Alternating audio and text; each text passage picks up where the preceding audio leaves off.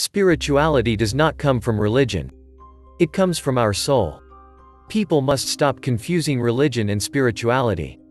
Religion is a set of rules, regulations, and rituals created by humans, which were supposed to help people spiritually. Due to human imperfection, religion has become corrupt, political, divisive, and a tool for power struggle. Spirituality is not theology or ideology. It is simply a way of life, pure and original as given by the Most High. Spirituality is a network linking us to the Most High, the universe, and each other. Thank you for being with us. And, thank you for watching. We are inseparable parts of the separated whole. We're one, we are the future with you. Please subscribe us and don't forget to support us through your precious like, share and leave a comment below.